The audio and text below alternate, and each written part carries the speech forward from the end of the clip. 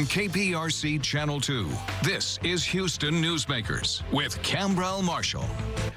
Welcome to Houston Newsmakers and our opportunity to introduce you to candidates running for the job of Houston Mayor. You will recognize this morning's guest. Sue Lovell was a Houston City Council member for a number of years in the position 2 spot at large. And in a campaign offering says that experience is one of the reasons she is the right person to lead this city. Let's talk about some of the specifics about why get back into politics. Welcome to Houston Newsmakers. Good to have you here. Thank you for having me. So why are you back in this game? You run off into the sunset, but now you're back. You wanted that top job. What made you decide to do this? Before we started, I want to say this week my prayers have been with the Houston Police Department and the officer that was shot, and we're so happy that he's going to be okay. Right. Thank you for that.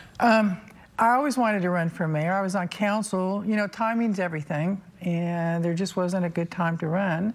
I decided I wanted to run for council now because I think we need for mayor now. I'm sorry. Yeah, can't run for council for mayor. For mayor is because we need, I believe, new leadership in this city. And I've sat back and watched a city that gave me great opportunity and my family, and I see things that are not being done that keep this a city of opportunity. What is the biggest thing? Is there one big thing, or obviously there are probably several, but what is it out there that's happening now that just really makes you say, okay, look, I can fix that? So, you know, being the mayor is about leadership. That's the big thing, leadership. And can you be a leader? Can you be an administrator? And can you take care of all the things in this city that need to be taken care of? I talk about, like, if you're on a ship, you have to walk that deck and you have to watch that panel all the time, 24/7. Very different than being a legislator. And I think that that skill set is not there, and that's why I'm running. I know because I served on council and I was in leadership positions. Mayor, Vice Pro Tem, chaired 3 big committees, served on Houston Galveston Area Council, Transportation Policy Council. I was part of 2 mayors, White and Parker, their leadership teams. So I know what good leadership looks like, and I have the experience to do so, and I am stepping up because I think that leadership is not there. What does someone who you are talking to, who's a voter, what do you tell them as one specific thing that you focus on that you're going to make better that's not happening right now? Again, it's leadership. A couple of examples. The issue with the firefighters, that could have been resolved. It could have been.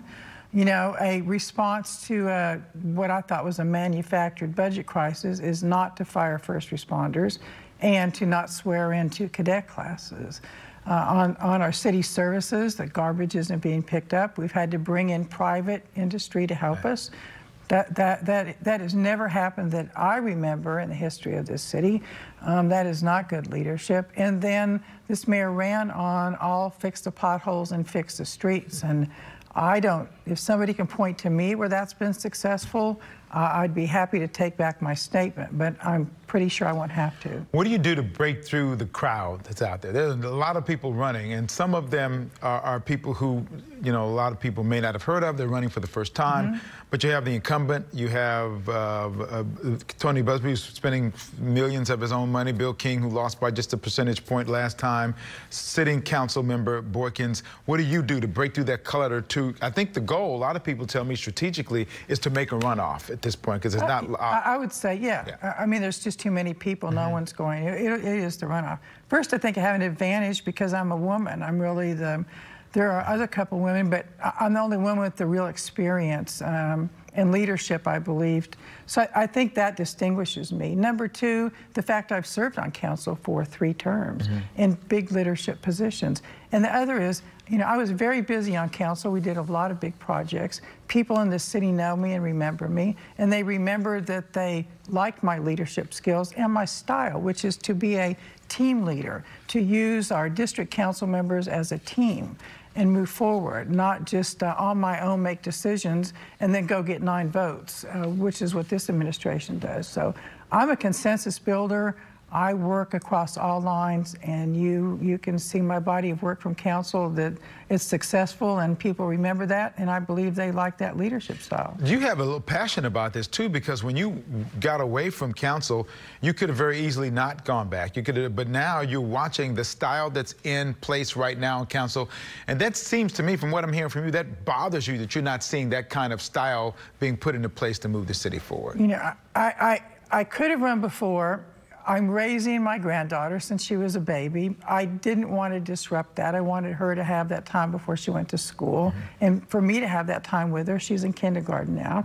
So first, the timing is right. But I'm not the kind of person that's going to stand back, make cheap shots, complain, say I could do this or you should do this. Type of person that says, I believe I can do this, and step up and run, and let the voters decide. You mentioned about the firefighters situation there, because the Proposition B was involved with that. I want to talk with you about that more. We're going to do Newsmakers Extra because we knew we weren't going to be able to get all of this in, but it's great to have you come in and start this conversation about why people should vote for you coming up in this city election for the mayor's race, which is the best city in the United States of America. I think we can all agree on that. It is, and that's why I'm running. This city gave me such great opportunity, and you know, if you want to learn more about me, you can go to SueLovellForMayor.com and or send us an email. We're happy to answer any of your questions. And I've gone on that website. You can find out a lot about Sue Lovell on that. And we're going to have more on Newsmakers Extra on click2houston.com. You can go to that website right now. In the meantime, thank you, Sue. Thank you.